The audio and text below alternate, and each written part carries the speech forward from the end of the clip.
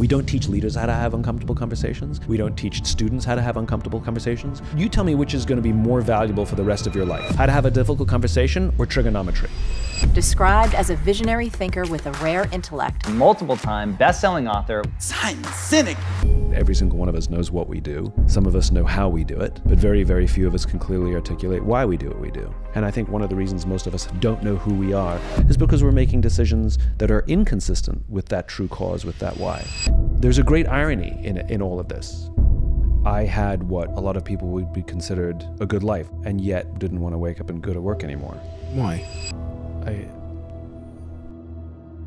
We cannot do this thing called career or life alone. We're just not that smart, we're not that strong, we're just not that good. For anyone who wants to be a better version of themselves, purpose comes from... It's one of the best podcasts I've ever done. So without further ado, I'm Stephen Bartlett, and this is the Diary of a CEO USA edition. I hope nobody's listening, but if you are, then please keep this to yourself.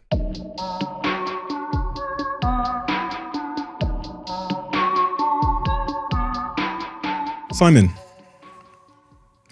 my introduction to you was this book, Start With Why, and it hung on the walls of some of my offices around the world for a long time. And then my employees would come in after reading the book and evangelize about it, and it would come up in meetings and in discussions and in creative brainstorms, etc., over and over and over again. The question I wanted to ask you was there a point in your life where you'd felt like you drifted so far from your why that you realized the importance of it for the first time?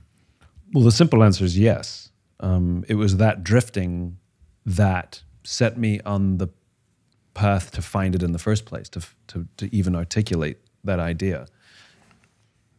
I had what a lot of people would be considered sort of a good life. I was living the proverbial American dream.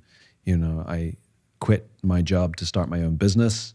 The business was doing okay, made an okay living, had great clients, did good work, and yet I'd lost my passion for that and didn't want to wake up and go to work anymore, which was embarrassing because superficially everything was just fine. I was pretending that I was happier, more in control, and more successful than I was or felt, which is quite frankly pretty draining and pretty dark. And it wasn't until a very, very close friend of mine came to me and said, something's wrong. She was the first one to notice something. And I came clean and I sort of let it all out. And it was that catharsis that sort of lifted this heavy weight off my shoulders. I was no longer alone. It was no longer a secret. And all of the energy that was previously going into lying, hiding, and faking now went into finding a solution. There was a confluence of events. It's not, you know, all of these histories are perfectly neat and clean, and that's not really how it is or was. But to compress it and oversimplify it, I made this discovery based on the biology of human decision-making that every single one of us knows what we do. Some of us know how we do it, but very, very few of us can clearly articulate why we do what we do. And I realized that was what I was missing. So to answer your question, yes, 100%. The realization of the why was my loss of it. And I realized I knew what I did and I was good at it. I knew how I was different or special or stood out from the crowd. And that was my differentiating value proposition. And I was articulate about it. But I couldn't tell you why I was waking out of bed every day to do it, you know? And I would give some nonsense entrepreneur answer because I want to be my own boss. And they're like, yeah, sure. But that's not a reason to get out of bed every day. This got me thinking a lot about the guests that I have sit here and also my own story where sometimes I think people's why, or the thing that's been driving them, is in fact some kind of trauma or insecurity. I think because you sit here with people in there, whether it's Israel Adesanya, the UFC champion, who's the current maybe world's best UFC fighter. He was battered and bullied as a kid, being the only black kid in his school in New Zealand, and so it's no coincidence that he strived to be this fighter. And in fact, when he won the UFC title, the next day he was depressed. And he went to therapy. That's made me question whether like our whys can sometimes be trauma or insecurity driven as opposed to being intentional and I don't know. So a why is fully formed by the time we're in our mid to late teens. The youngest person I've done a why discovery for was 16 and it worked. The process worked. And what I've learned from just doing hundreds of these over the years is that a why is always positive. It's always striving for something. So like, we're not inspired against something. We're not inspired to stop something. We're inspired to build something or create something or advance something. Though it may have been born out of trauma, there's usually a silver lining that gives us that cause. Especially trauma that happens in the middle of our lives. You know, September 11th is often looked to as, you know, people found purpose. You know, we are who we are. Like I said, we're fully formed by the experiences we have when we're young, you know, at a pretty young age. And now the opportunity life presents us is to make decisions that either keeps us in balance with who we really are or not. And I think one of the reasons most of us feel discomfort or don't feel ourselves or don't know who we are is because we're making decisions that are inconsistent with that true cause, with that why. So you raise the case of individual athletes who become champions and then suffer depression. It's a fairly common story. You hear this from Olympians. You know, Michael Phelps becomes the most medaled, you know, Olympian of all time, immediately suffers depression. Andre Agassi becomes the most storied, you know, tennis player of all time, immediately becomes depressed. And what I've learned from talking to some of these particularly athletes, but I think it happens in the business world as well, which is from a very young age, they set themselves a goal that, in my words, would be a very selfish goal. I want to be the best at X, the best tennis player, the best golfer, the best whatever. And, you know, the way Olympians put it, which I get a kick out of, is I want to win the Olympics. I'm like, well, no one wins the Olympics. Like, you can be a winner in your sport, you know, but that's an aside. But, and their entire lives from pretty young ages, every decision they're making is to help them advance this finite goal. And all of their relationships are, can you help me achieve my goal, right? And if you can no longer help me achieve my goal, I don't need you anymore as a coach or even a friend. And there's huge sacrifices, missing of birthdays, missing of Christmases, you know, missing of major life events because I have to practice so I can achieve my goal. And when they get interviewed on the news, you know, or at the Olympics or whatever, you know, why do you do it? And they all say, well, I'm doing it to inspire the little kids, which is complete bullshit. You know, if you look at all of their vision boards from when they were younger, of pictures of podiums and medals and money and Lamborghinis, not a single little child on there of the people you're doing it for. It's just a lucky strike extra. I mean, absolutely, you do inspire children, but that's not the reason you did it. You just got that, you know, like I said, it's sort of it's a twofer. And then when they achieve or don't achieve this thing and then can no longer compete for it, they've set their entire path in all their relationships on these finite selfish goals. And so when it's complete, they realize they don't really have a lot of friends around them. They don't really have a lot of close relationships. They don't really even have a sense of purpose because they've been spent the past 20 years or so with one purpose, which was this finite goal, which now has run out. And so they're very purposeless. And I see this in Broadway performers who set their whole life to be on the West End or be on Broadway. You know, every class, every tap dancing class, every singing class, they make it, they get there, and then depression, or at least malaise. Or senior executives, same thing. If I just make $1 million, you know, if I just become a millionaire, then I'll feel. And the problem with all of those things is, as I said before, they are selfish. It is your goal for your reasons, which is not fulfilling for any social animal, for any human being. You know, our sense of joy and fulfillment and love and purpose comes from our ability to serve another human being. Have a child, tell me how your life changes. Fall in love, tell me how your life changes. You know, think about all the stupid things, irrational things we've done for love.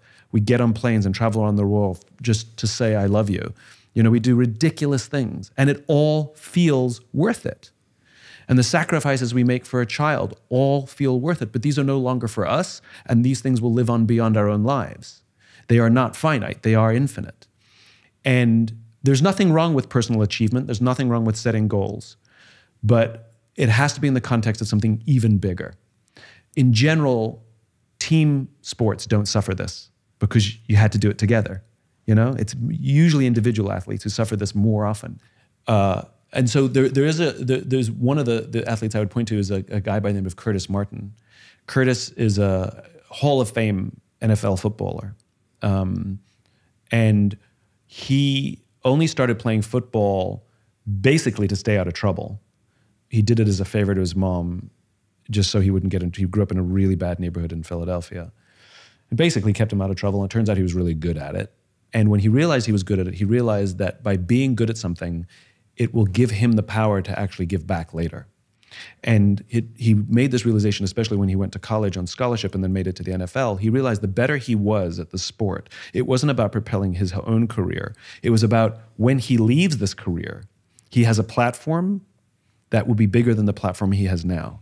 And so he was driven and driven and driven, not so that he could be the best, not that so that he could make the most money. In fact, he made a lot less money than a lot of other players of his rank. Not that he could be rich or famous or any of these things. He did it so that he could build his platform so that he could give back later.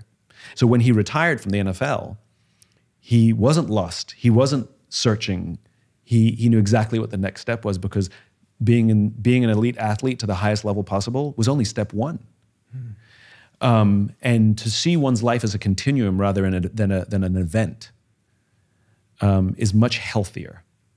On that point of seeing one's life as a continuum, by the way, we call it atting someone, where you describe their situation, but you completely atted me. You completely described my situation in terms of the place of mind I was in at 25 when I had that offer to buy my company. It was about me. It was about filling some void that I had in me from being like the only black kid in an all-white school, and thinking that I think success and accolades would fill that void in some ways. But on that point of a continuum as a way to live your life, the other moment in my life which I really struggled in terms of goal setting and motivation, was when I was trying to get in shape. And in like 2017, I said to myself, I want to get a 6-pack for summer. That's the goal I set myself. Really, what I was trying to find a way to stay fit forever, but I set myself this goal of getting a 6-pack in summer. That was my thing. And then every single year, my motivation would only last for like 4 or 5 months. And I couldn't crack how people are continually motivated to work out. I've cracked it now. But what was wrong about that? Because I've heard you speak about arbitrary goals before. What is the flaw of creating arbitrary goals in our lives? And how do we create goals that are more based on that idea of a continuum? You know, I'm not a huge fan of the term self-improvement, right? But I do like the idea of awareness, self-awareness. You know, we all live with blind spots. We all live with missing gaps and pieces of information, which will, by the way, last for the rest of our lives. And there are some people who choose to live a life where living with those gaps is acceptable, and they never fill them in, and we would say that they remain stagnant. And arguably, either mentally or physically unhealthy, or getting unhealthier as they get older, you know? For anyone who wants to be a better version of themselves, a more aware version of themselves, I seek out information. And that comes in all kinds of forms, right? It can be in a relationship. So for example, I went and took a listening class. Actually, I should preface with, I was dating someone and she accused me of being a bad listener. And I was like, you do know what I do for a living, right? Like, I'm a really good listener, so I don't know what you're talking about, you know? And then I took this listening class. Turns out I'm an absolutely brilliant listener with people who I'll never see again for the rest of my life. But amongst my friends and family, appalling. So I had this basic skill set that I never applied with the people closest to me, and gave myself an out because, quote unquote, I knew how to listen. And so I realized I was a terrible listener. This was a blind spot. This was a gap. And having somebody love me tell me that didn't work. Didn't believe them until, you know, this objective outsider, or at least I just took this class and came to this realization. That was brilliant. That awareness of the blind spot and the awareness of the skills that I need to be a better brother, son, boyfriend, friend, you know? I had to learn how to hold space for someone and then practice. That's awareness. And I think our health is awareness. Unfortunately, some people wait for the breakup to learn that they're bad listeners. Some people wait for the heart attack to realize they're eating poorly. You know, that's awareness. You get awareness by getting a punch in the face. And I think it's a responsibility for every human being, should they want to have value in the lives of others, to seek awareness in how they show up in the world and how the world impacts them, their mental health, their physical health, their ability to maintain relationships and nurse relationships. And you hear me, you hear me say this over again. It's a sort of it's a repeating pattern, which is for those who want to show up better in the lives of others, which is I see being healthy as a service to others. I see being a better listener being a service to, I see everything in terms of service to others. There are benefits to you as well, of course. But I think we've neglected for decades the socialness of our animal, and social media and cell phones and the ubiquity of those technologies have complicated our ability to be human. There are others who comment on this as well. Brené Brown talks about this, where we have a young generation that has mistaken vulnerability and broadcast, right? Where you sit in your room by yourself, put your phone on record, and make a video of yourself crying because of the loss of a relationship, and then posting that on Instagram or Snapchat or YouTube or TikTok or whatever your media of choice is, and the hashtag is just being vulnerable, right? And there's nothing vulnerable about that. You were by yourself, broadcasting to the world, live or videoed, it doesn't matter. Do that exact same thing with the person you hurt. That is way more difficult. Don't leave a voice memo saying, hey, I'm really sorry, just taking accountability. Call them or go visit them and look them in the eye and say that exact same sentence that you just left a voice memo for. That's vulnerability. That's really hard and requires practice, and we avoid it because it's difficult. We avoid it because it's uncomfortable. We choose broadcast not because it's better, it's because it's easier, and then mistake the two. And so the reason to learn to be vulnerable is not for ourselves, it's for a service to others. And I talk about this all the time, which we've confused these things. And once again, going back to what we were talking about before, we've weirdly taken these very pro-social activities and made them selfish. Like, go us. My biggest pet, I'll give you my biggest pet peeve, and I've talked about this one before, but it drives me nuts. I was in this meeting once, and there was a woman next to me who was this big-timey yoga instructor, apparently. And the entire meeting, it was a big group of us, she was on her phone under the desk, under the table. And I sort of sneaked over a look, and it's not like she was like, there was a family member in hospital and she wanted to just, stay in touch. She was on social media, I could see, right? And at one point, the conversation at the table turned to being present. And she popped up her head and said, that's why I love yoga, because it helps me be present. Of which I'm thinking, you're an idiot, And I started to realize we've confused things here, which is we don't get to decide when we're present. We get to practice being present. But you actually are not present until someone else says you are. You don't get to sit with a friend and be like, I feel present, if they don't feel it. That's like me saying I'm a great listener, except I'm not, right? I don't get to self-assign these accolades, especially when they're social. They can only be assigned by another. And so for anyone who's ever practiced meditation, there are absolutely benefits to us, without a doubt. And those are important mental and physical health benefits of meditation and mindfulness, and we should practice those for sure. But there's also what I think is the primary reason, some would consider secondary reason, which is if you practice meditation, for example, you learn to focus on one thing, your mantra, a sound, whatever it is. You learn to, your breath, you learn to, you don't think of nothing, you think of one thing. You focus on one thing, right? And if something interrupts that thing, you have a thought. Did I leave the washing machine on? You label it a thought and you push it out of your head and you say, I'll deal with it later. And that's the whole idea, is total focus and the ability to put your thoughts out of your head to stay focused on this one thing. Now think about when you're sitting listening with a friend who's going through a hard time. Are you listening or are you waiting for your turn to speak, right? The whole meditation practice that you've been doing is now valuable in this moment, where you are focused entirely on what they're saying to you. Every distraction, every screech of a car tire outside, everybody who's talking around you, you don't hear any of it. You only hear what they're saying to you. You're entirely focused on what they're saying to you. And when you have your own thoughts of advice you'd like to give or things you want to tell them, oh my God, me too, that happened to me as well, right? You say, nope, that's not important in this moment, and you put it out of your head and deal with it later. And at the end of that conversation, your friend will say, thank you, I feel heard, or thank you for being there for me, or thank you for holding space for me, or thank you for listening. And those are all indications that congratulations, you've been present for another.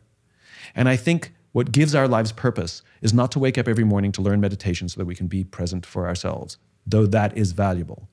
What gives our lives purpose is to do these things for another. There's nothing wrong with doing things and enjoying the benefit of those things yourself, by all means.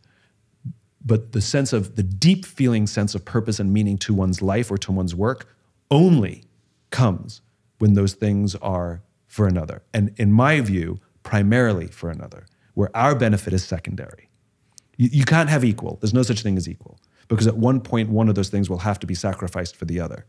And do you sacrifice your spouse's love so that you can stay in love? Or do you sacrifice your comfort? Do you sacrifice your girlfriend, boyfriend, spouse's comfort so that you can be better? Or do you sacrifice your comfort so they can feel better? It's obvious. Well, it's the same here.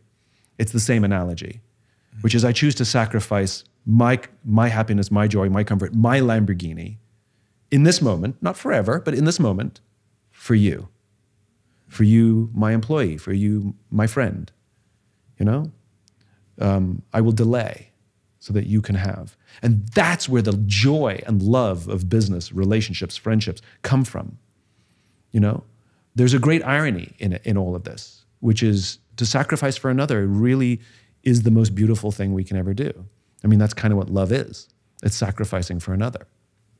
And all of these things, whether it's learning to be a better communicator, learning mindfulness and meditation, being in shape, if you can translate those things in for another, all of those things start to have a higher purpose. In the case of health, doing it for another, you're saying that it would be so that I can be here longer for my family, would be a much more joyful, if I had children, for example. Sure, as long as it's real. It can't be generic. Right. You can't just put it out there just so it's fills the Mad Libs and you fill the gap. Yeah. You gotta actually feel it that actually is the purpose. I'll give you one then. So I do think about this, and I thought about this last night when I was in the gym. Was in part I think I work out because I want to be healthy and in shape for my girlfriend. Like I want our relationship to be good. I want us to be able to be active together. I want her to be attracted by me when I'm naked. And I had a debate with my team as to whether that's a noble reason to work out. And should we feel an obligation or whatever to be in shape for our other half? I think to be healthy for our other half, for sure. But you think the aesthetic stuff is a bit... I think it's fine. I mean, I think the aesthetic stuff is about confidence, right?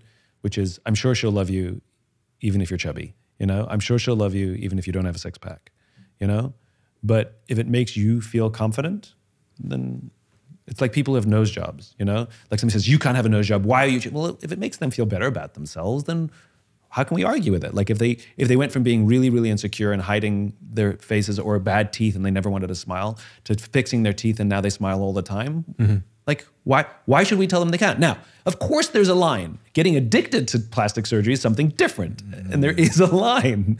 But, getting your teeth done or getting a nose job to make yourself feel better is fine if it builds your confidence. So if it builds your confidence and you're doing it in a healthy way, then, it's like, how can somebody argue that you shouldn't be exercising so it looks good? Now, again, there is a line. There are some people who actually overdo it, where if they stop exercising, they gain a tiny bit of weight, they actually spiral. There is a line where they're actually not building confidence, they're actually building insecurity.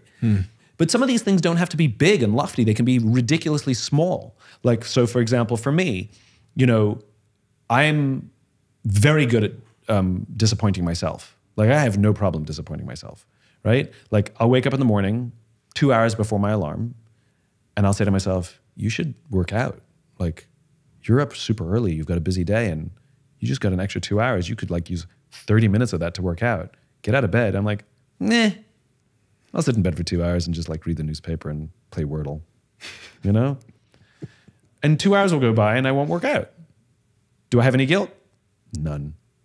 I'm just like, oh, you're an idiot, Simon, right? Now, if I'm meeting someone at the gym at 7:30 because we're gonna work out, I'll be there. I won't let somebody down. I'm okay letting myself down, but I won't let somebody else down. So for me, my purpose sometimes is very in the moment.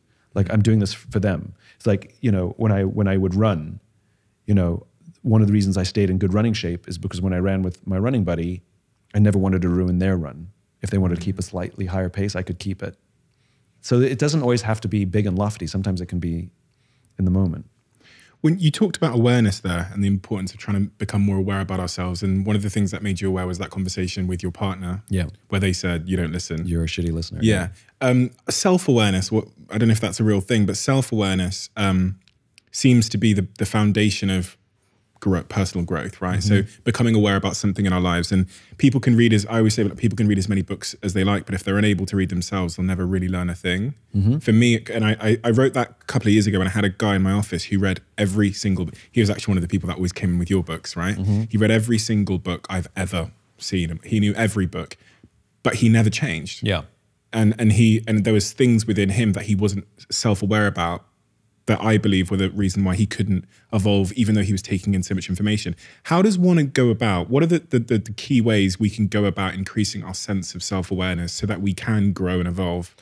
Such a good question. You know, it's kind of like people like that are a little bit like yo-yo dieters. You know, they do every diet, but they're not healthy people. I read every book, but I'm not growing. And you can't assess yourself. You know, it's like, you know this from work, right? Which is at some point, somebody's gonna have to give you feedback. At some point, you have to give somebody else feedback. Like self-assessment is a thing, but it's not the only thing. It's a thing. It's a data point. And I'm a huge believer in self-assessment, but you have to have that buttressed with the assessments of others because we are blind very often. We're social animals. We cannot do this thing called career or life alone. We're just not that smart. We're not that strong. We're not that aware. We're just not that good. As social animals, we actually need each other to watch our backs and tell us what's working and what's not working. And I think for somebody who goes through life and reads those books, all the books, you know, I get good on them, I guess, but are they asking for help? Are they asking for insight from others as opposed to just reading it and agreeing with it and thinking they're making the changes? I know my own personal journey, and I do think of myself as, I work hard to be self-aware and I work hard to self-evaluate, but I have seen in my own life my ability to truly demonstrate real awareness and move further down the journey and path called life as opposed to staying stagnant came when I let others help me. You know, we don't build trust by offering help, we build trust by asking for it because it's a vulnerable thing to ask for help. Will you help me is a very, very vulnerable statement. Can I help you? Not so much. An act of service. But the act of service really comes from allowing somebody else to serve you, which it becomes this whole weird, twisted, circular thing. You know? It's like, I mean, I'll give you a silly example. People who are bad at taking compliments, right? You're so smart. No, right? We downplay it because we're embarrassed by the compliment, right? But a compliment is a gift. Somebody's paying you a gift. Now, if somebody handed you a present, you wouldn't push it back because it would be rude, right? You would accept it. And whether you like it or not, or whether it makes you comfortable or not, you accept it with gratitude. And then you go evaluate it later. Oh, that's an ugly sweater, you know? But you're still grateful for the thought and the gift. And a compliment's the same. And I think all of these things, the willingness to, you know, to deny someone else the joy of giving you the gift of the compliment, and to deny someone else the intensity and joy of being there for someone else, again, I think is selfish. Never asking for help is selfish. Asking for help is a great act of service because you allow someone else to have the joy of sacrifice. And it goes backwards and forwards. It's not one-sided. And this is where I think great relationships work, which is we take turns. And sometimes it's really difficult when both of us are in need at the same time. That gets really difficult. Good thing we have friends. So, you know, the height of COVID, I have a couple of my friends, they're sort of remarkable high-performing individuals, both of them. And one of them called me out of the blue. She went for a long walk. She says, I'm doing really badly, and I need to talk to you. And I don't want to talk to my husband because he's doing really badly as well. And I fear that if I talk to him, he doesn't have the energy for me, but I know he'll want to be there for me, which will make it worse for him. We're both really struggling. Do you have some time to talk? You know? And I mean, A, the willingness to ask for help. B, the willingness to understand that asking her husband for help would make it even more difficult for him. It was just a very sophisticated and beautiful moment.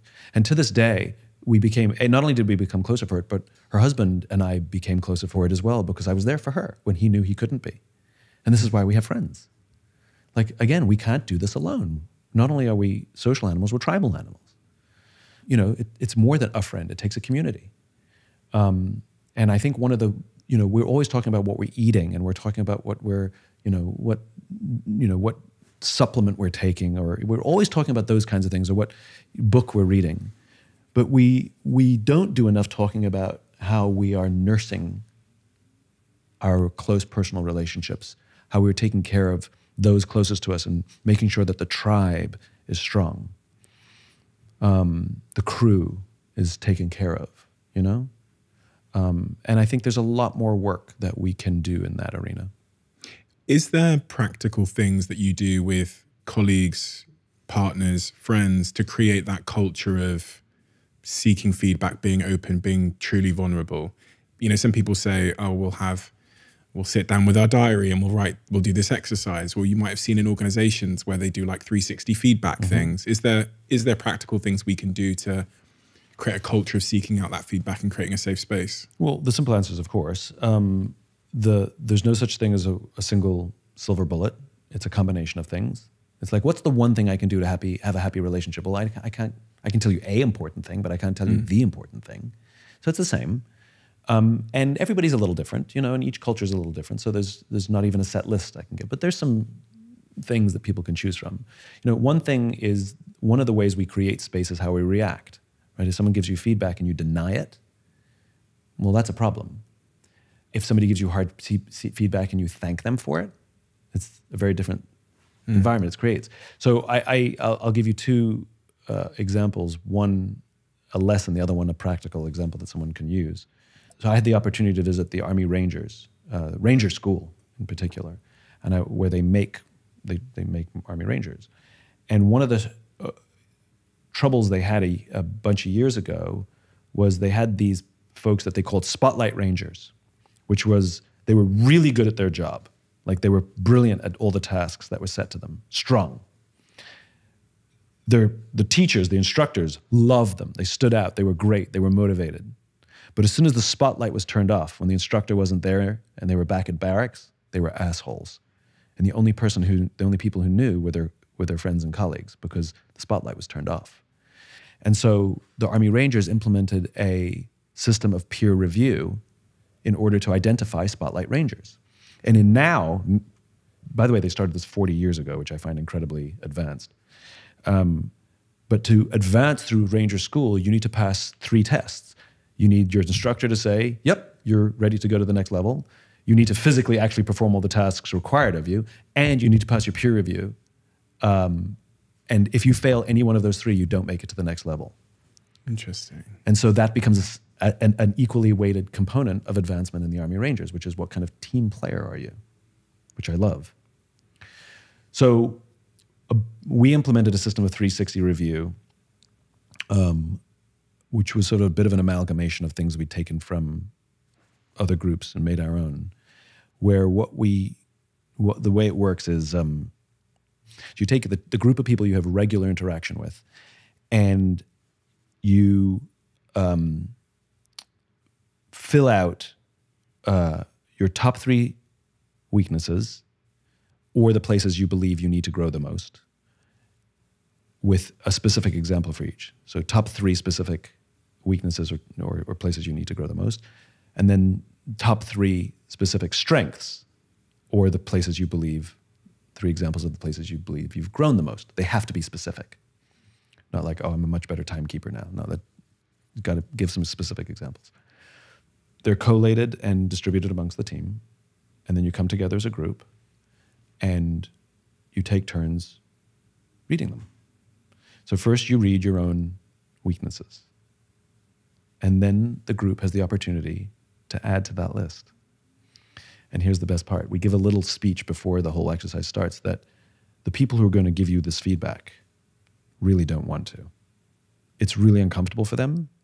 It's going to be, they would just rather not do this exercise at all. But they're going to do it because they want to see you and help you grow. And so what they're giving you is a gift.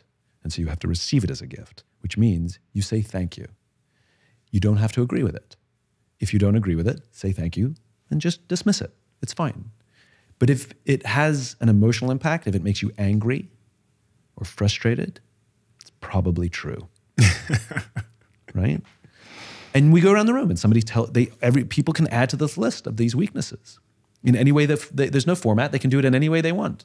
And you sit there and you look them in the eye and you genuinely say, thank you. You're not allowed to say a word except thank you. Then you do your strengths and you read your strengths and anyone can add to the list. And just as you discovered you have blind spots you didn't know you have, you discover that you have strengths that you didn't know you had, that you're having a positive impact in the lives of others that you didn't know you were. And it's a magical experience. There's usually tears at some point because it's powerful and it's a safe environment. I wouldn't recommend an organization start there. I would recommend you build towards that because you're going to put very senior people and very junior people in the same room and they're going to have very blunt conversations with each other. And it's real, right? It's not a place to start, but it is a place to get to. And there are variations for it. That one takes a lot of time. You know, we varied it as where everybody's responsible to do it, and you have 2 people assigned, and you can choose 1 or 2 people to join, and you just have a smaller group when you want to do it. You know, and it's just for you, so the others don't do it in that moment. It's a little more efficient to do it that way, but there's no right or wrong way. I really love that idea of the promotion being contingent on not just your manager or the CEO believing that you are X, Y, and Z, but getting peer reviewed by the colleagues around you. Because one of the things I noticed in my company, and when I left, there was about 700 people, but I would hear reports about a particular team member, and the reports I would get back about their character and their conduct never matched the way they treated me. So they would always treat me, of course, amazingly, right? Yeah. Of course, right? And then I'd hear that they treated this person like this, and they did this, and I'd go, really? And they go, yeah. I'd go, really? Yeah. They were always so nice to me. And obviously on that basis, I would have promoted that individual and thought they were great. So that's definitely something I'll implement. That's called a tree of monkeys, by the way. It's called a tree of monkeys, which is all the people at the top looking down see only smiles, but all the people at the bottom looking up see only ashes. Oh shit! Yeah, that makes perfect sense. I've never had that. And again, you don't have to. I mean, there's different cultures can accept different. You know, there's no right or wrong here. You know, and some cultures may want to implement a peer review that gets included in a promotion package, but it doesn't have to be that. Good leadership helps there as well, which is every senior person knows that they don't get the truth. I mean, even if your people are wonderful and fantastic, people want to tell you the right answer, not because they're trying to lie to you, but they want to please you. Like you knew the more senior you got, it was harder and harder to get the truth. And every senior leader knows that it's hard to get the truth. Every great senior leader also has spies. Somebody that maybe you were friends with that people don't know you're friends with, or you came up through the ranks of the organization together, but your career went a little further, a little quicker. You know, that you have these trusted relationships that you can just get a little inside scoop as to what's really going on. Also, this is the hardest one, or at least it's a hard one, learning to replace judgment with curiosity. So somebody comes to you and says, that person is a problem. And all of a sudden we create a narrative based on the story that they tell us that they are a problem. That person's stupid, that person's lazy, whatever it is. Now they're labeled as lazy. Now we treat them as lazy. Now everything that they do or don't do is because they're lazy, right? But as a good leader, we can take those reports, we can take that hearsay, we can take those direct stories that people have, and we can say, thank you, I appreciate that. I'll look into it. I'm going to find out more. And you go on a little journey to discover what's really happening. It absolutely may be that they're lazy. That could 100% be it. or maybe they're distracted for a reason, or maybe they're having trouble at home, or maybe we've given them a job that they're ill-qualified for, or maybe they're having a personality conflict with somebody that they work with. Like the list goes on and on and on and on. And the good leader is finding that out. And by the way, by leader, I don't mean the senior person. I mean any person in the organization. To replace that judgment with curiosity. And I think that's what creates those environments. But the reality is with rank, you do set the tone. So, for example, no lying. That seems like a pretty simple one inside a company. We don't tell lies, okay? Phone rings, your assistant picks up, they put the person on hold and they call out to you, David's on the phone, and you go, tell him I'm not here. You've just sanctioned a lie. You've just sanctioned a lie, right? And that little lie then, now that person who was told to lie, approvingly, now they can tell a lie, right? Because it came from the boss. And all of a sudden, you find out you have an organization that tells lies all over the place, and some of those lies grow. It happened to me once where I had a very, very senior phone call with the top leaders of a really big organization, and I forgot. I just didn't show up on the call. I have no excuse. I forgot to check my calendar and I forgot. And my assistant at the time, of course, wanted to protect my reputation. And she wrote to them and said, terribly sorry, Simon had another meeting that ran long. And I took her aside, and it was the hardest feedback I had to give because she did it with such good intention. I said, I'm so grateful that you're protecting me and you're protecting my reputation. And I want you to do that, but you have to do that without lying. We cannot lie. You can say, I'm sorry he's late, I'm sorry he missed the call, but you cannot say it's because he was in another meeting, because that's not true. And so it's this, I'll challenge you, you try this, right? Let's look at the time right now, right? It's noon, okay? It's noon on, I don't even know what day it is, Monday, right? You and your entire crew, here's the challenge for all of you, okay? You may not tell a single lie for the next 48 hours. I mean, nothing.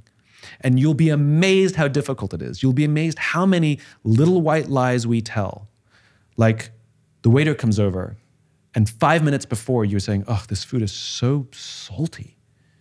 And the waiter comes and goes, how's everything? You go, it's fine. Everything's fine. Yeah, thank you. It's fine. That is a lie, right? Now, you don't have to be mean. There's nothing that says truth has to be brutal. It just has to be true. Try for the next 48 hours and see how hard it is not to tell a single lie. Everyone's going to be walking around asking each other what they think of each other.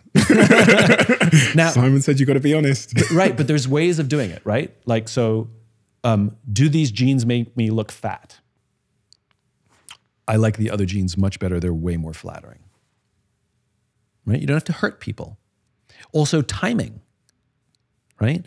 So, true story. So I went to see a friend's play, and I could not wait for this thing to end. It was so bad. And I went out, to say hi to her after the performance, and she came out. She was still in costume and makeup, and she knows I'm an honest broker. She cares about she knows I'll always tell her the truth in these kinds of things, and she says to me, what did you think? Now is not the time and place. She's pumped up full of adrenaline, and now is not the time for me to give her a critical evaluation of this god-awful performance. And so I sidestepped the question, but said something true. I said, it was such a treat to be here, to see you do your thing. I've been wanting to see you on a stage forever, and it was so much fun to see you on the stage. All of that was true.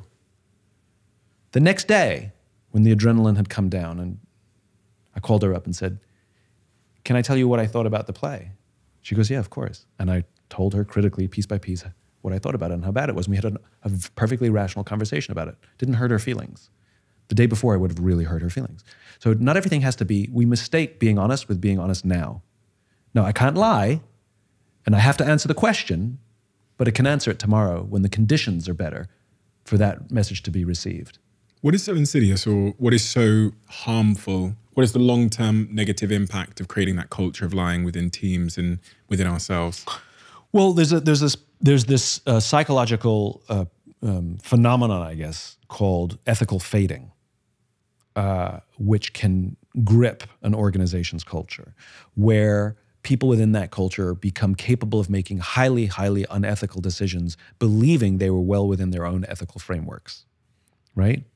So extreme examples are things like pharmaceutical companies who have a patent on an essential drug, and in order to meet or beat some financial projection, they raise the price of that essential drug 100%, 500%, 1,000%, 1,500%. Totally legal. There's nothing illegal about that. Really unethical, right? And in organizations that suffer ethical fading, it almost always, if not always, starts from the top. It's usually a leadership problem. It comes from excessive amounts of pressure to hit certain short-term goals to the point where doing it ethically becomes more and more difficult.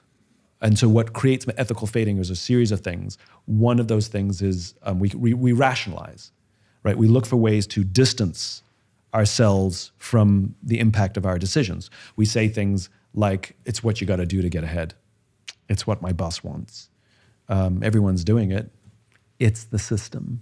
I don't have a choice, right? And there are ways we can disassociate our responsibility, right? So rationalizing is a big part of it. Another part is the old slippery slope. You did it once, you did it a little bit, it worked. We raised the price 10%, nobody even noticed. Great, do it again, do 20% this time. Try 100%. And it just keeps going and going and going and going before you have full-blown ethical fading. And some of the things are excessive use of euphemisms. Again, we're using language to disassociate ourselves from the impact of our decisions. So for example, we in the United States would never torture, but enhanced interrogation, that sounds very appealing, right? Or companies would never spy on their customers, but data mining, yeah, no, we're really into that, right? We're just using different language to mask the insidiousness of our real decisions. Like everybody talks about managing externalities, but we don't talk about the damage we're doing to the people and cultures, environments of the places where our offices and factories are located. Why don't you have that conversation? And so when you have enough of those things, ethical fading shows up where you now have real issues. And in the extreme, you have massive scandals. Sometimes it leads to illegal activity, but usually it's just unethical scandals. And when those things happen, management is dragged out and they talk to the newspaper or to the law. And they always say the same thing, which is we broke no laws. Everything we do is legal. No, we don't have an issue with the law. We have an issue with your ethics. But when you don't have, when it's not full blown, it just becomes an incredibly uncomfortable and a horrible place to work. That increases stress to the point where you'll do damage to your own health and you'll do damage to the way you treat your family. Because when you're under that kind of stress to violate your own ethics at work, you're going to come home and you're going to take it out on your spouse and your kids. You're going to kick the dog. You're not going to be motivated to do much except sit on the couch and watch TV. You know, so it has some pretty insidious impact in the lives of human beings. I was thinking of it as well in terms of romantic relationships. One little white lie becomes another little white lie, and then a couple of, a year passes and you're so unaligned and so far from your truth that you're resentful that you're having to keep up with this set of lies. I mean, I've talked about it with a guest on this podcast before. One of the mistakes I made in my relationship at the start was I would say yes to things that I didn't like doing. Yeah. So I created this culture and this like expectation where my partner thought I loved doing X activity at 6 a.m. in the morning because I'd always said yes and I'd always pretended to like it. Now I have to live out that life of something I do not enjoy doing because I lied at the start. And the journey back is not always so easy when you've I've made the same mistake on the other side, which is after I broke up with someone when we maintained a friendship and I started dating somebody, or at least started dating, but I didn't want to hurt the feelings of this person that I still care about that we broke up, a couple months before. And so I would avoid the conversation, but if she said, "Are you dating anybody?" I'd say, "No, not really." And it's not because I wanted to lie, it's because I don't want to hurt her. Like the intention, of course, is positive. But what I learned later is all of those little lies meant that she was holding out hope that wasn't there. And by the way, it's been done to me as well. I'm holding out hope that's not there because someone didn't want to hurt my feelings. And I would rather just have the uncomfortable conversation. Are you dating somebody? You are. Okay, well that hurts. but I can heal. I can move on. And, you know, again, this young generation, because of all the reasons we've talked about and more, seems to exhibit the traits of being very conflict avoidant, very uncomfortable with uncomfortable. That has some impact that are sometimes funny, quote unquote, but always tend to make somebody feel more lonely. So for example, and I've seen this happen, I've heard about these stories so many times, a young employee who may feel they're in line for a raise, but is so uncomfortable to go to their boss and ask for a raise that they just quit, that they would rather quit than have an uncomfortable conversation. And then sometimes it is followed by an angry email that says, I'm undervalued, you don't appreciate me, you underpay me, you know? And I've heard it happen so many times where the leadership is like, what? We would have happily, like, I'm sorry, we were either planning on giving you a raise, we'd happily give you a raise, you know? And it's really uncomfortable to walk in your boss's office and be like, hey, I'm working really hard, can I have a raise, please? Now, the time you do get to quit is when you've had this conversation 4, 5, 6 times and you've seen nothing and had no feedback and had no impact. Then absolutely you quit. And absolutely you say, you undervalue me, you underappreciate me, we've had this conversation 5 or 6 times. Then it's their fault because they had all the information. But again, it's really funny how many young kids they would rather quit than have a difficult conversation, or they'd rather break up than have a difficult conversation. Or worse, they'd rather ghost someone than break up with them. Because it's really uncomfortable to have a fight and a breakup and call each other names. It's much easier to just turn off all the social media, unfollow everywhere. I know we've been dating for 6 months, but I'm just gonna now ignore every text, ignore all your calls, and think about it we talk about service. Think about the service or disservice we do the other person. From their point of view, it's like you got in a car accident. It's like you were just killed. It's like you just disappeared off the planet. That is trauma. Because you're uncomfortable to have an uncomfortable conversation, you would do that to another person. So service goes both ways, which is I will make myself uncomfortable and have a difficult conversation, even if I bumble it and screw it up and it ends up being a screaming match. Because that is a better option than traumatizing a person where they have to believe that first of all, that I've died because they can't get hold of me, the panic. And then when they realize I'm alive because they see me on Instagram, that now I've destroyed their self-confidence. How dare somebody do that to another human being? Because you're just a little uncomfortable of having an uncomfortable conversation. Where we can help is we can teach people how to have uncomfortable conversations. That is a skill set. We don't teach leaders how to have uncomfortable conversations. We don't teach students how to have uncomfortable conversations. We don't teach, we can teach these things all over the place. And I think it's a big gaping hole in curriculum. We teach, maths and we teach English, but we don't teach social interaction. We don't teach listening. We don't teach how to have uncomfortable conversations. We don't teach how to give and receive feedback. Now, you tell me which is going to be more valuable for the rest of your life. How to have a difficult conversation or trigonometry? Yeah. And shouldn't we be, shouldn't we be preparing people for life? Mm. I had a few words to say about one of my sponsors on this podcast. As the seasons have begun to change, so has my diet. And right now, I'm just going to be completely honest with you, I'm starting to think a lot about slimming down a little bit because over the last probably the last 4 or 5 months, my diet has been pretty bad. And it started to show a little bit. Really over the last 2 months, I go to the gym about 80% of the time. So I track it with 10 of my friends in a WhatsApp group and this tracker online that we all use together. We call it Fitness Blockchain. And I'm currently at 81%. So 81% of the days I've done a workout in the last 150 days, right? So I'm going to the gym about 6 times a week. That's been a little bit impacted by the Diary of a CEO live tour, but I'm trying to stick to it. And so one of the things I'm doing now to reduce my calorie intake and trying to get back to being nutritionally complete in all I eat is I'm having the Huel protein shake. Thank you, Huel, for making a product that I actually like. The salted caramel is my favorite. I've got the banana one here, which is the one my girlfriend likes, but for me, salted caramel is the one. On that point of that new generation in the workplace and how they're exhibiting traits of being a little bit more cowardly in terms of having those difficult conversations. You made a video about millennials in the workplace that did probably hundreds of millions of views. Yeah. I remember seeing it on Facebook maybe 5 years ago, and I think it had 50 million views on that one video, but across YouTube, it's got tens of millions of views on many, many different videos. Yeah. But I'm thinking now about that new generation that you've described, that younger generation, that Gen Z generation that are emerging into the like post-COVID world. Mm-hmm. What is the workplace for them? How do I as a leader make sure that if I'm hiring Gen Z, and I've got a couple even in this room that work in my company, what have we got to know about them and do to make sure that they thrive, stay motivated, and achieve their goals? This is my own bias.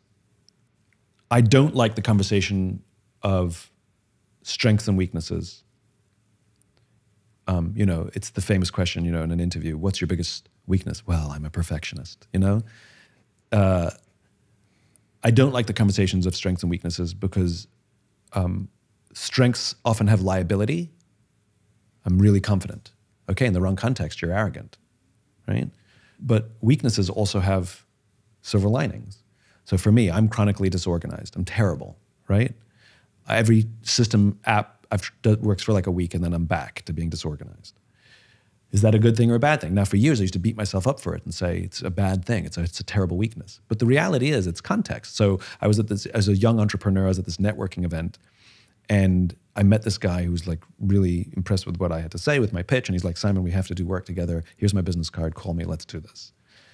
And I lost the business card basically as soon as he gave it to me. So anybody who was organized would be sending a text from the taxi or at least sending an email the next day. Not Yahoo over here. I lost the business card. There was no way for me to find out what this important piece of business would have led to because I lost the card. 2 weeks later, I found the business card at the bottom of a briefcase. So I emailed him and said, hey, do you remember we met 2 weeks ago? I'd love to reconnect and see if we can work together still. He wanted to work with me more because he thought I was busy. So strength or weakness? The answer is it depends. Now, in general, yes, it is a weakness, it's a liability, and it causes me great stress. But not always is the point. And so, yes, it's important for us to understand our characteristics that we exhibit, of which some of them in certain contexts are huge strengths, and some of the exact same characteristics in the wrong context are huge weaknesses, right? So we have to be very careful when we label people or generations as being strong or weak, because the answer is it depends. Okay, so that's the preface. So when we talk about this young generation, the Gen Z generation, they exhibit many of the same characteristics as the previous generation, but they're quite different in the sense that they're very activist, right? So, for example, in the 1950s and 60s, people hated their jobs back then too. They just went to work every day and just suffered in silence. By the time you get to the 80s and 90s, people hated their jobs, but then they'd at least start talking about it around the office saying, this job kind of sucks a little bit, And then by the time you get sort of the 2000s, people start speaking up to their bosses saying, I think we should make it better to work here, And now you're in this young generation and they're just like, standing up and quitting and I love it, right? And they organize, they're much more, the previous generation would hashtag tweet my discontent as I'm sitting in my Uber on my way to brunch, but this young generation gets out and organizes and comes together. Plus or minus, it depends. Sometimes it's a huge strength, the fact that they have that kind of energy. But sometimes, as we've talked about as well, they also have the energy to quit instead of having an uncomfortable conversation. So strength or weakness, it depends. And so I think the way we have to approach all of these things is with empathy, which is instead of deciding if it's a strength or weakness, to try and understand where it comes from. Because I can say this generation is irresponsible and will quit before they ask for a raise, or I can say, why is it that they're quitting before they when they just need a raise? What happened between A and B in that thought, in those two actions? And I'm like, oh, they just missed the skill set. Oh, we can totally figure that one out. That one's an easy fix. So I'm not labeling a whole person or a whole generation. I'm not rather recognizing that there's gaps of skills, which we all have. So when you ask me about any of the generations, and they all have strengths and they all have liabilities. And depending on the time frame and the context, sometimes those strengths also become old-fashioned, no longer necessary. They can still cause frustration. They can still cause confusion. We're still looking through them through our own prisms of our own generation. I've definitely caught myself doing it. I do it. My goodness, we never did that when we were kids. When I was their age, I'm actually saying that now. But I think the trial, the test is the practice of empathy, which is another skill that we can teach that's missing. How is this the COVID experiment on the workforce and the workplace? So how do business leaders or business owners need to adjust in order to make sure we don't lose people and become an uncompelling, unattractive place to work in this post-COVID era?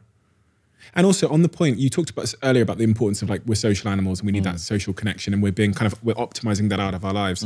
It feels to me like this remote working thing has exacerbated the issue because we're, for young people, I think that the office is one of the few institutions we have left where we are in person. We no longer get dating. We do that on apps. That's right. Food, we don't go to restaurants anymore. We just order Uber Eats. And now work, they're telling us, is going to be done from Zoom. I'm like, what do we have left? Yeah, lonely. We're going to be lonely. Yeah.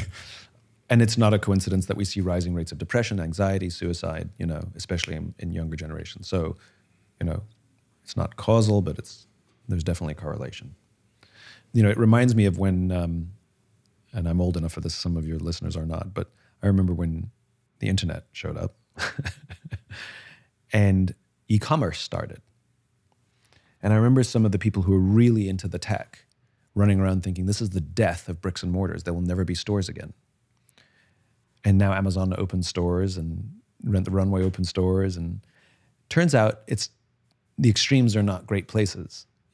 It's not the death, it's live alongside. They become different animals. They become different reasons. We go to shops not to get the best deal. You go to websites to get the best deal. You go to shops because it's fun. You go to shops to try stuff on. You go to shops because it's an activity, because our hunter-gatherer instincts, we like foraging and looking for things. It's entertainment. We enjoy the service aspect, It's with our friends. Sometimes it's not about the shops at all. It's just a place, something to do with our friends. It plays a different role. And the smart retailers know that. And so when we talk about work, it's the same. It's the death of the corporate headquarters. It's the death of the office. I'm like, is it though? The reality is this is going to be somewhere in the middle. And I think one thing, with all the predictions about what the future of work looks like, I think one thing we can be absolutely sure of is there'll be more flexibility. Where it used to be, hey boss, can I take off next Friday? Can I work from home next Friday? I have to stay home for whatever, right? Becomes emailing in the morning saying I'm working from home today, and everybody's just fine with it. Introverts liking working from home, extroverts like working at the office. But at the same time, sometimes extroverts should stay home because they can get more work done, and sometimes introverts need to come to the office because they need to connect, and we want you to be a part of the culture. And so I don't think, making any predictions about what it will look like, I think is a little foolish at this time. We know it'll be some sort of amalgamation. We know it'll be more flexible. And probably every office will be slightly different. And it'll fit whatever their culture is. And I think the office environment will become one of the selling things, which is if somebody really hates this office environment, they'll find another company where they like the office environment. But I think what's really interesting about the Great Resignation, what's being talked about less in the Great Resignation is sort of the reasons for it. Some people talk about the government checks that we've gotten, that runs out, so that's not a main reason for it. People talk about how people are quitting to follow their dreams. I've always wanted to be an actor or a writer. Great, and that is definitely a percentage.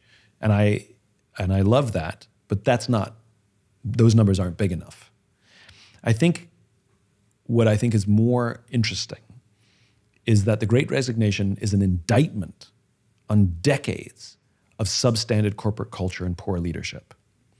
Because it's a big deal that we're seeing people, especially at frontline level jobs, where leadership used to say of them, they should just be happy to have a job, right? That those people are quitting without new jobs necessarily is a big deal. And they're definitely not all just following their dreams.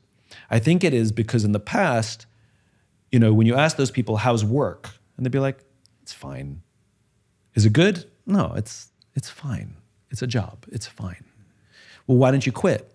Because the unknown was way scarier then fine. And so they made do with fine, and leadership took advantage. A lot of corporate managers took advantage of the fact that they could get away with fine. We could do the minimum because they're not going to leave. They're lucky to have a job. And what, are they going to go out there in the great unknown? Fine is fine. And then COVID happened. And a lot of people were laid off. A lot of people lost their jobs. A lot of people were furloughed. Some people kept their jobs but just lived in fear. And we all kind of made it out okay. We ate. We had food, you know. Most people made it okay. Even if it was difficult, they made it through. And so all of a sudden, the great unknown, a lot less scary. And so when you're offering me fine, I choose unknown. That's a better option. In fact, not only do I choose unknown, I'm going to wait until you fix fine. And I don't think enough companies are recognizing that the Great Resignation is an indictment, that the Great Resignation is a wag of the finger, that you have been getting away with substandard culture and poor leadership for too long, and you better fix your stuff. And I think the companies that will have the huge advantages is not the companies that get the balance of in-person or online work right. I don't think that's what makes it. I think the companies that get the huge advantage moving forwards are the ones that teach leadership to their leaders, that teach these human skills that we've been talking about, that create a corporate environment and a corporate culture that I want to go to every day. And I actually form good, strong bonds with my new tribe, with the people I go to work with. And I'm willing to sacrifice and not get everything exactly how I want it because I'd rather be here and serve these wonderful group of people. Those are the companies that will have the huge advantage of the next decades or two. One of the things that I saw in that post-COVID period was, in my company in particular, was one of the things that I believe, and from our research at the time, I'm no longer with this company, so I can kind of talk about it with a bit more honesty. In our questionnaires, we would see that a lot of the reason why people loved to come and work there was because of the company culture. Right. We'd gone to extreme lengths. We had like 5 people that were just in charge of happiness, called the happiness team. We paid for everyone's mental health therapy. It was in terms of flexibility, what the world is like now, where you can decide for yourself when you work. And then when COVID came around, we were like known for that in the UK. Like the BBC had done a piece, is this the best place to work? When COVID came around, it smashed our USP because and this is why I almost viewed it as a leveler, because now everyone was working from their laptop at home in their boxer shorts. So now what I think I saw was our employees were going, to some degree, I can work at home in my boxer shorts for this company, or I can work at home in my boxer shorts for this company where they'll pay me more. Double. Yeah. And that shift was, and it was terrifying for us because that's when we started to see people leaving, because they would go, oh, well, this company will give me 30% more and I'm still going to be doing my to-do list at home on my own. So why don't I move now? Yep. Is there truth to that in your view? Yeah, of course, because you mistook trappings for culture. Right. Right. Now, no, those things are good. Let's not diminish the value of those things. But this is a beautiful full circle we're going in from the very beginning of our conversation, which is to what end? To what end? Like, what are we doing this in service to? What's the bigger thing? That was missing. And that was missing. 100%. And that's where cultures become magic. They're fun.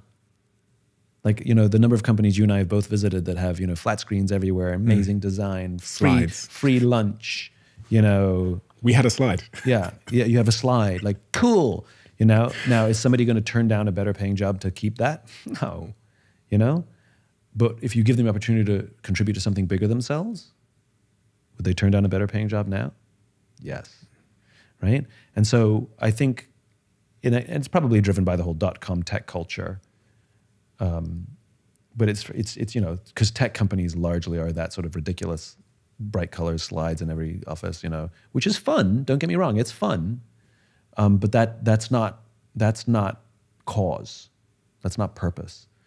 And great cultures are organized to advance something bigger than themselves. They're not just fun places to work. Do you know the thing I think we did wrong is I think we asked people what they wanted. Yeah. So they said things like a bar, a basketball hoop. Yeah. Whereas, as you're clearly alluding to here, you can't ask people for culture. Like in that regard, you can't ask people to all name the collective cause, because they'll all say different things. Correct. You have to offer them a cause to join. Yes. And that's one of the reasons they join the companies, because they believe in the cause. not just because it's a job I want to do. Henry Ford famously said, if I asked people what they wanted, they would have said a faster horse. This is where folks like Steve Jobs, who's given too much credit for being able to predict what people want, is totally not true. He had a cause, and he simply made products that brought that cause to life, which is to give people the power to stand up to Big Brother. That's it. And we developed technology to empower individuals. That's it. And so those who came to work there, they recognized that they were a part of a revolution, the computer revolution. They constantly talked about it as the revolution. And they invented iTunes, which more than the iPod revolutionized the music industry, turned it from an album culture to a song culture, let us make music portable, and that was the music, they referred to it as the music revolution. And you carried a banner, and you sacrificed for it. Was it a great place to work? It was a hard place to work, but it was worth it. And that's the question. Are the sacrifices worth it? And sometimes we hide the pain or the difficulties or the strains or the stresses with all the silly fun stuff, which is a salve, let's be honest. I mean, it does work to some degree. But not all stress is bad. I joke, often, when we work hard for something we love, it's called passion. When we work hard for something we don't love, it's called stress. Now, in both cases, you're working hard. What's the difference between, doing something you love and you work late hours and you sacrifice your relationships and you sacrifice your family, but you look at it and say, it was hard, but it was worth it, versus losing all those things and all you do is get a Lamborghini at the end. It's like, was it worth it? I'm like, not so sure I'd do that again, And so I think that's what purpose and cause provide us, is they give us a reason for the sacrifice. That's what love gives us. It gives us the reason for the sacrifice. That's what children do. They give us the reason for the sacrifice. Your life will profoundly change when you have a child. Is it worth it? Yes. Is it easy? No. Every person I've ever talked to who has children say it's the most difficult thing they've ever done. And if you ask them if it's worth it, they all say yes. That doesn't go together, When I think about even this podcast and setting purposeful goals for what we're doing here, we definitely fell in the trap of being, like I think a lot of people do, you get consumed in the charts. Oh my God, we're number one, right? For now. For now, yeah. And then you scratch your head and go, well, then what next? What's a more worthy, more purposeful goal for us to have as a team when we're building something like this podcast? Because it's so easy to get, caught up in, we want to be number one in the charts. And that does drive you to some extent. Yeah. It seems to be a reason, whether it's a vapid one or whatever. But what is a better, more worthy, purposeful goal to set? Okay, so let's take a step back. Uh-oh. Going to interrogate me. No. What was the reason you did episode 1? Plentiful. I'm going to give you all of them. I'm very honest as well. Thought podcasting as a medium would be a big opportunity. I thought that would be a really effective medium of communication, one that's growing. Opportunity for what? To grow my personal brand. Okay. I'm going to give you all of the reasons, even the selfish ones. Okay. Go on. Number 2, I find it a thrill and deeply compelling and liberating for others to talk about things and be honest in a way that most people aren't usually honest. So in the first episode, I talk about things like masturbation and mental health problems as a CEO, difficulties with my family, all of those things. I find it liberating for myself, but I know for others that listen to it, especially when we got started to get the feedback, it was equally liberating for them. And then so episode 1 episode 1 was more of an experiment, but as you get to episode 2, episode 2 or whatever, then it was the feedback. So I was doing a lot of other things that were doing bigger views. My Facebook videos would get 10 million views each. But the feedback I was getting from the 1,000 people that were listening to this was deep. It was profound and it was intense. And it said things like? They said things like, I can relate to that. That's really helped me solve this problem I've had. You've made me feel, a big one we get is, you've made me feel like I'm not alone. And then if I go to the last, if I go to more recent times, I quit when I left my job and I was now no longer needed to do anything for money anymore in my life. When I took stock of, because there was about a 6 month or a 1 year gap in this podcast, which is when I was leaving my job. And I took stock of my life and thought about the things I want to do for the rest of my life. And this was one of the things that seemed to touch all bases. It was enjoyable for myself. I get to sit and learn from people like yourself. It feels like, as you said, it's like a service to others, a really profound one, probably the greatest service I feel like I can do to the external world. And it's money generating, but to be honest, if it makes a profit, I just spend it on the podcast. So yeah, and that's kind of my thesis. So okay, so let's back up a second. Yeah. I'm just taking you on your own words. I'm not adding anything here. Would you rather do this to be number one, to grow your own brand? Or would you rather do this to tell the truth so it helps others tell the truth to themselves and to others? Number two. Obviously. Yeah. And so your podcast absolutely has purpose. And so when you start recognizing that we do this to tell the truth so that others can be honest with themselves and others in a way that they struggle to find anywhere else. And if we're number one for a period of time, amazing. But if we're number two, we'll still do it. If we're number 4, we'll still do it.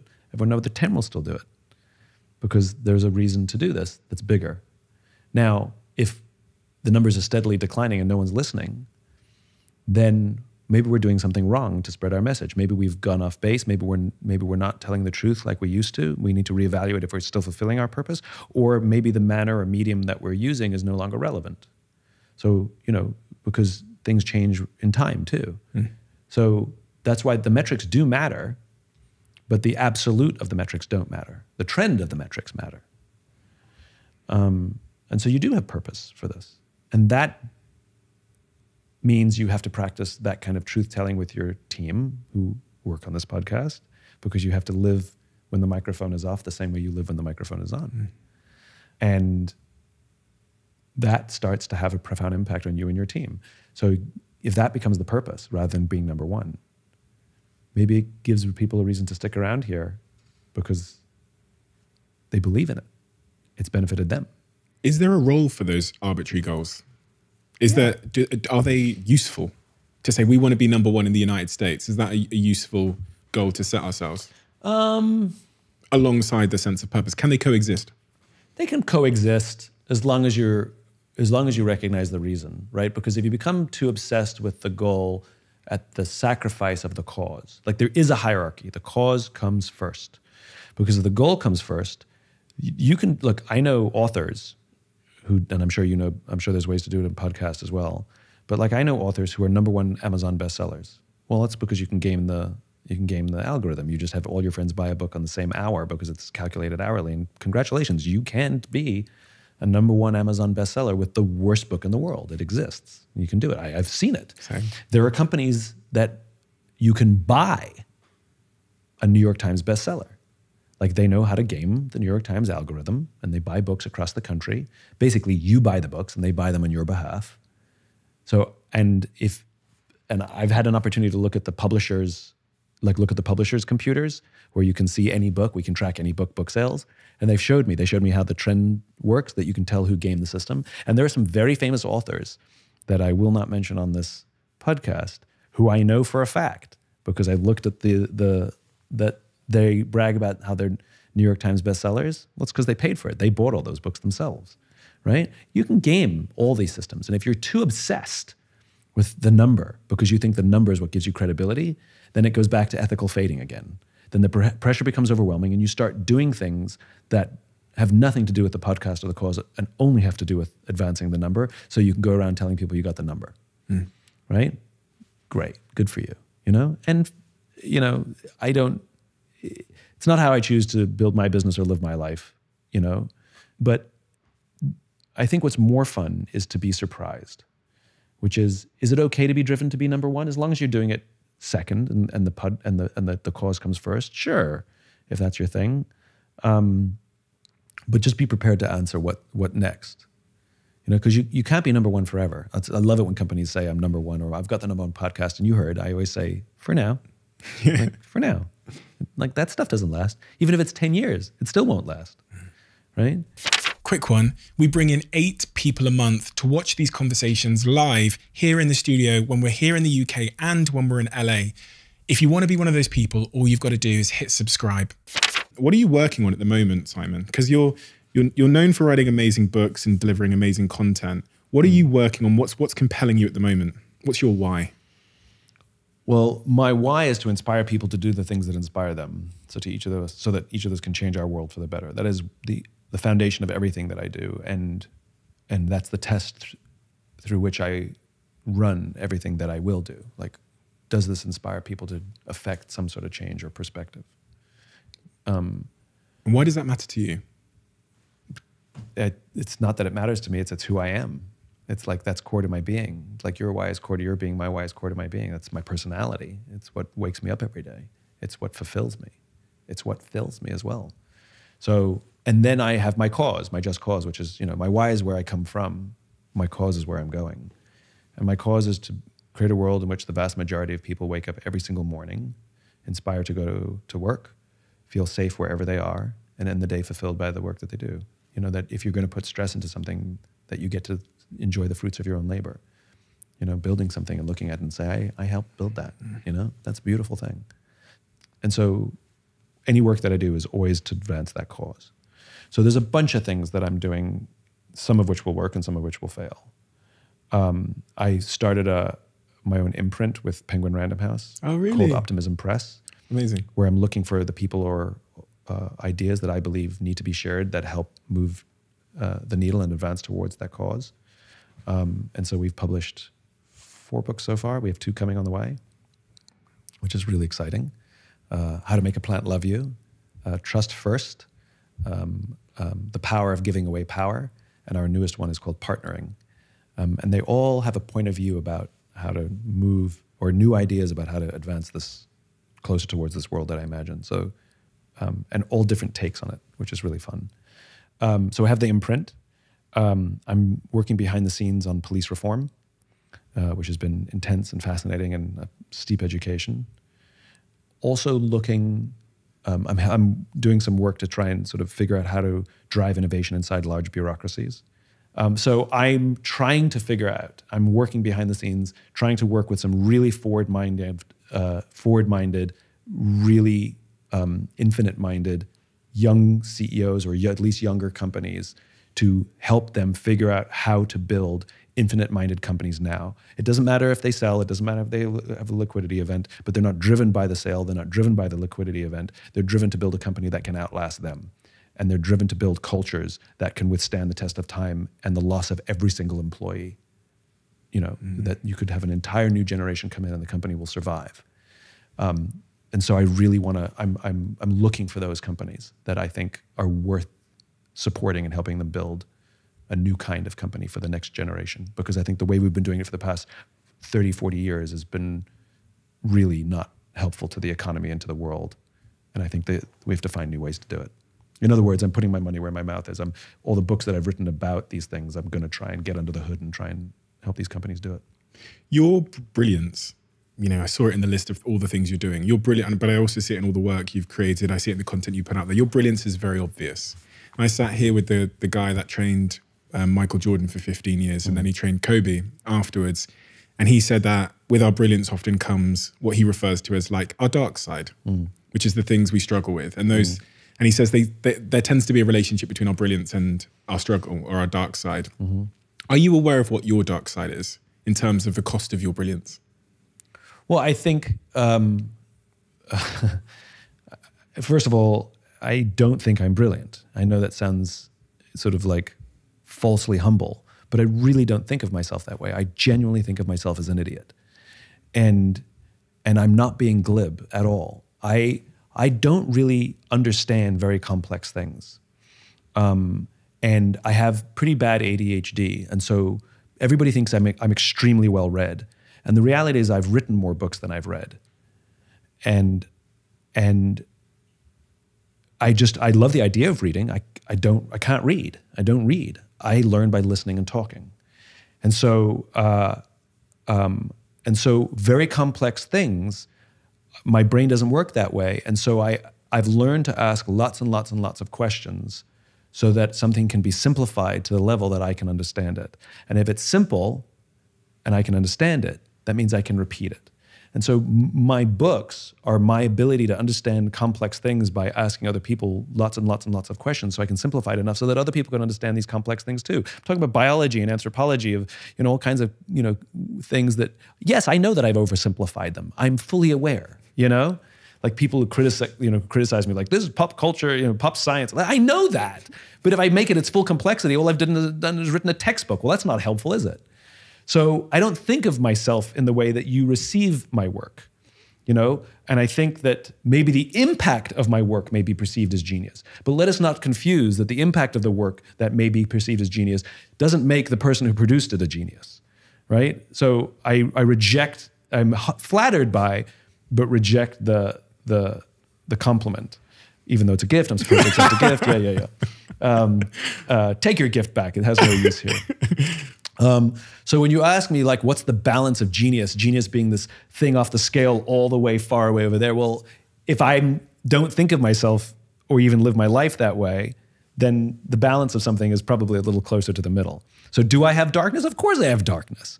Do I find that darkness absolutely fascinating? I do. What is it? A lot of my insecurities that I've dealt with, I don't think I've ever actually said out loud on a podcast like this. I might have mentioned it a couple times scarily. Like people would always ask me, so Simon, what books are you reading? Or what books are on your bedside table? Well, I can answer that question because I have a pile of about 5 or 6 books on my bedside table, and I've read none of them, but they've been sitting there for like 2 years. I've read some of 2 of them. I honestly don't remember the last book I finished, other than my own, because I had to read it for the book on tape, for the audiobook. And so I would always answer that question. I would name one of the books, or I'd just name one of my perennial favorites, like, oh, Man's Search for Meaning, And only now I'm sort of getting comfortable with the idea of saying out loud, I don't read books. And not because I don't like them, it's because I struggle to. The good news is I learned how to learn without them. I wish I could read because there's so much good stuff in them, and I know that they go into a level of depth that I really want to understand. But there you go. And I think that goes to the honesty thing. I'm realizing that me trying to answer the question and avoid embarrassment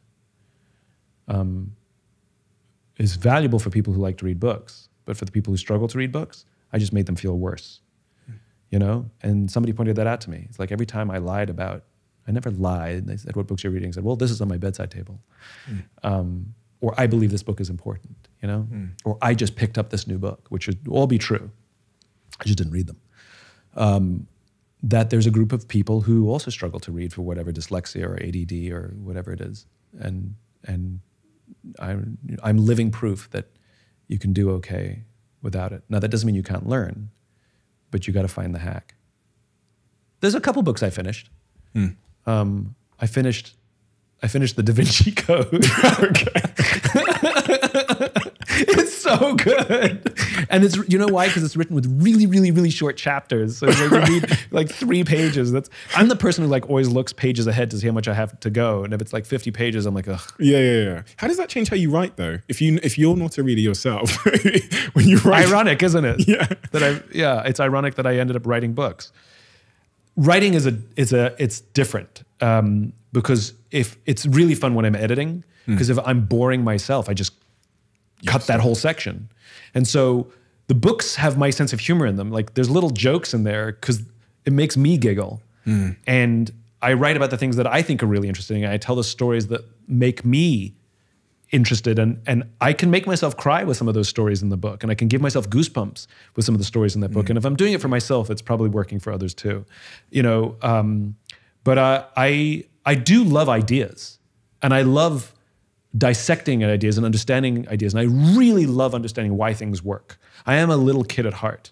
I want to know why, not as a noun as I popularized it with Start With Why, but as a question.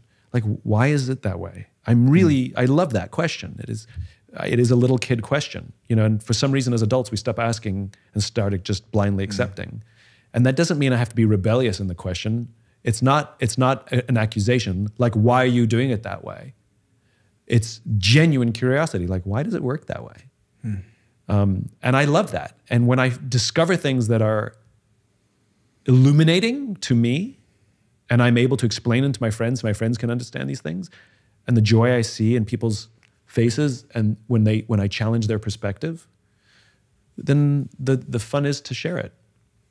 Well, I'm going to give you the gift back of brilliance. Thank you. The reason why I think I do use the word brilliance is because you meet people sometimes that have one of the three things. I believe you used the word genius. Oh, did I use genius? Yeah. We'll use genius then. You meet people sometimes who have like one of what I consider to be the holy trinity of like affecting change as an orator. Sometimes they have wisdom, sometimes they're like good storytellers, and then sometimes they have the delivery.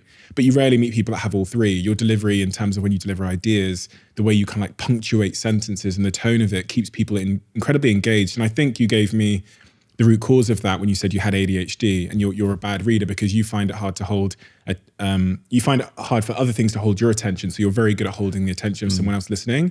And then the circuitous way in which you deliver a point as well makes it incredibly engaging from a storytelling perspective. And then the wisdom or the simple idea that underpins it that we can understand. Because I've sat here before and honestly, we've deleted podcasts because someone comes in, they're a genius mathematician. Yeah. But when you ask them to make that complex math idea relevant and resonant in my own life, it's impossible. Yeah. We deleted the episode because they're too smart to simplify. For sure. But you're able to do that. That's why your books are so important, and that's why all the content you put out online and on your YouTube channels and Instagram is so necessary. We have a closing tradition on this podcast where the last guest asks a question for the next guest. Oh, cool. So they wrote it in this diary. They don't know who they're writing it for. Oh, I love that. And when you write your question, you also won't know who you're writing it for. But it's our way of all the guests talking to each other. Oh, that's great. In a long linear sequence. Do I get to know who's asking? You don't. I don't. Okay. What was the happiest moment of your life so far? The happiest? I literally can't answer the question. For me, my happiness doesn't exist in the past. I've done many things that made me happy, but I'm much more interested in what's going to happen next. I'm probably better at answering the question, what's the happiest thing you're going to do? I'm actually drawing a blank. What is the happiest thing you're going to do? Walked into that one, didn't I? The happiest thing I'm going to do is actually solve some of the problems or at least contribute to the solution of some of those problems that we talked about. Like, I will be very happy when I can contribute to police reform in this country. I will be very happy when I can figure out better systems to help reinvent what modern business looks like and reject everything that Jack Welch built, and disrupt shareholder supremacy and the way that we build companies now. I will be very happy to demonstrate a momentum towards an entirely different direction. I will be very happy if all of the sum of my work makes it feel like I have moved the needle somewhat closer, though not final, towards that vision I talked about of an inspired, safe, and fulfilled world. Ironically, those sound like infinite games, many of them. Yeah, I don't believe, I mean, all of the things that will make me happy will be incomplete. I don't expect them to be complete. What will bring me joy, let me rephrase the question for myself, which is, how will you know you lived a life worth living? It's kind of the same question, right? And the answer is because other people will pick up where I left up and continue without me. That I was clear enough, my cause was compelling enough, and the tools that I left were sharp enough that others figured out how to not only use them, but make them better and reinvent new ones. I will have lived a life worth living if I can look back and say, it will keep going without me, because it doesn't need me. And that's the goal. Simon, thank you. It's a huge honor and a pleasure. And it's very clear why you were probably the most requested guest on this podcast from our viewers. And you've definitely given much more than I could have ever hoped for in terms of your generosity and wisdom to me, but also to our listeners in this conversation. So thank you so much for your generosity, Simon. Thank you. It's been a joy. And it's one of the best podcasts I've ever done. I mean, you are so engaging and driven. Your cause comes out clear, which is you are so driven by the truth. You are so compelled by the truth that anybody sitting here really wants to offer only truth. And it's a cause worth fighting for. Thank you. I will accept the gift. We are all looking for ways to live a little bit more sustainably and to make more conscious choices in our day-to-day routines. So when a brand like My Energy, who I've spoken about before, offered to sponsor this podcast, I felt like, and I knew deep down inside, that I had to help them share their mission to create an even greener world. It feels like there's not much more fulfilling than that. And their products provide an easy and cost-effective way to make a sustainable switch in your life. And they've got some existing new products coming out that I can't wait to use myself. And I'll let you know as I use those products how I get on. So if you're a My Energy customer at the moment, let me know your favorite products down below in the comment section. And if you haven't checked them out yet, go to myenergy.com and find out a lot more about who they are and what they're doing. If you're one of those people that wants to make a sustainable switch, myenergy.com is the place for you.